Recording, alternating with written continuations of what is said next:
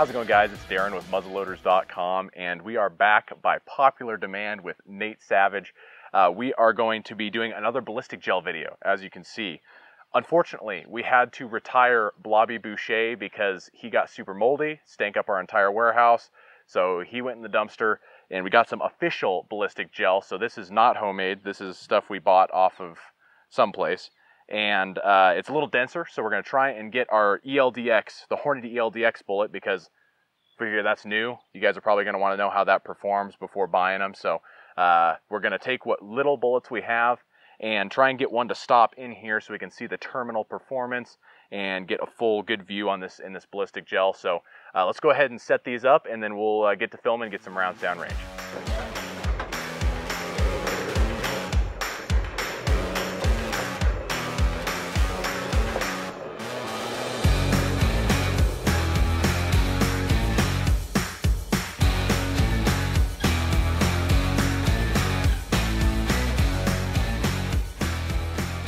All right, so we have our ballistic gel set up here. So what we have, we had to do is, because the range is a little bit higher than the targets out here, we had to put a 2x6 in there just to kind of prop this up some.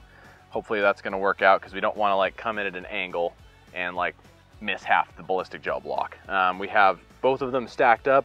Just in case the bullet does make it all the way through all this, we have a box with some t-shirts that will hopefully catch the bullet. I doubt it's gonna have very much energy when it makes it through these gel blocks, especially at 100 yards. At our 25 yards, it went all the way through the ballistic gel block, and then we caught it hit the plywood, but the bullet bounced off. And if you guys remember, we had a hard time finding those bullets, so we want to avoid that whole song and dance this time.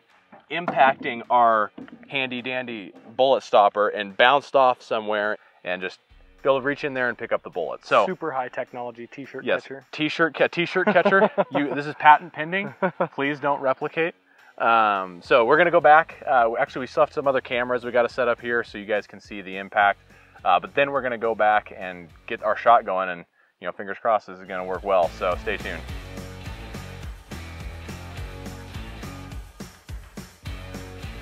We have the Nitro Fire, we didn't say this earlier, but we have the Nitro Fire Vapor. We're using the 120 grain fire sticks and Federal 209A primers. And so that's kind of our go-to for bullet testing, because it just eliminates some of the variables, makes it really fast and easy to test bullets. We have a Leupold VX3 HD extra clear.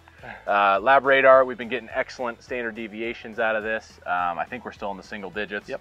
And so hopefully everything should go according to plan, and we'll get what we need to do. But this is the moment of truth. We have sharpshooter Nate on the job, and I'm optimistic. So let's get a shot on.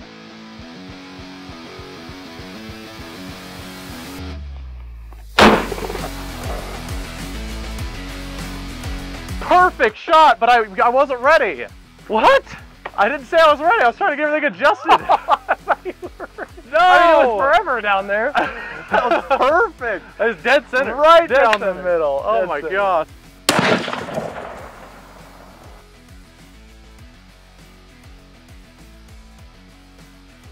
All right, sharpshooter Nate has done it again. He just dead center punched Ricky Blobby. And unfortunately, there was some miscommunication. I was not ready with the trigger cam.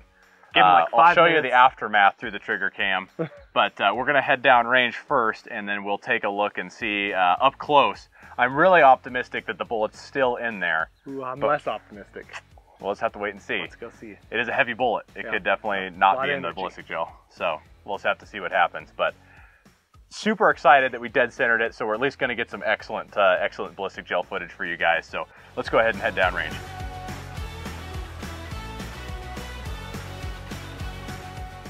We want to stop a little short because we've both been really excited. We recorded a podcast yesterday discussing about like what we think about the ELD-X and kind of where it's going to fit amongst the other popular bullets today.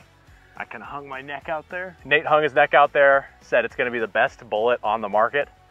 So we're going to go ahead and take a look at this ballistic gel block, and we'll see what the data actually says. So let's go check it out. That's a good wound channel. It's still in there. Oh, look at that. Yes.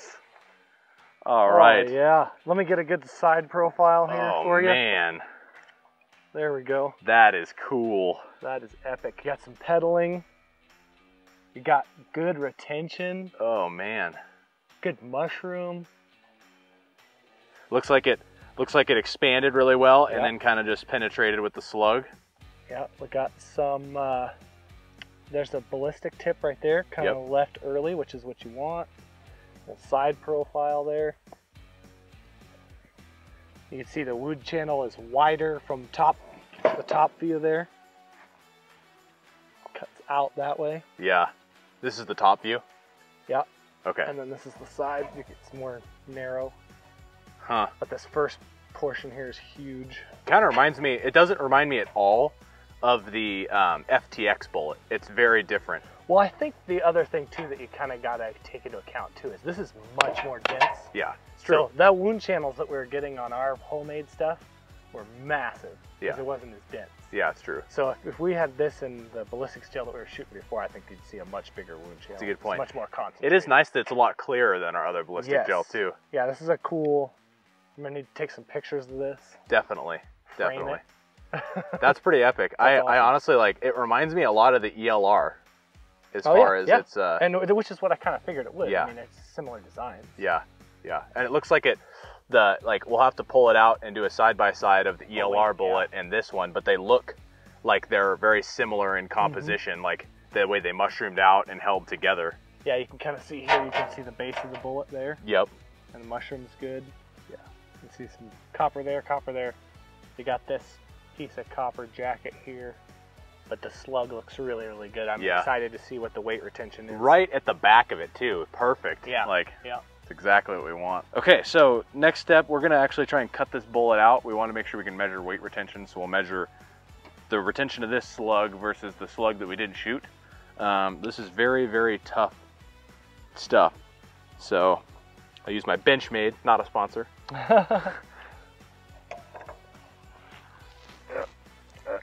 All right, we got it. Okay. Boy, it's so much cleaner than Blavy Boucher. Blavy Boucher was sticky and messy. Oh, yeah, that's nice. I don't know if you guys can see that all right. Can you get closer, Emilio? Good. Yeah, so I mean, you got pretty solid weight retention. It still feels really heavy too. I don't think we lost a whole lot of weight. All right, guys, well, I think that's about it for us today. If you guys enjoyed this as much as we do, request more in the bottom. Please request more, because we love doing ballistic gel videos. Probably our favorite content to make. Let us know what bullets you want to see next time, and if we get enough requests, we're going to try and make it happen for you. And like, comment, subscribe. We'll see you in the next video. We have the technology. We can rebuild it. And then do like a fast thing, like melting it down, like time lapse. Yeah. Oh my God. And then like, the $1 million blobby. That's right. Gosh, that's funny.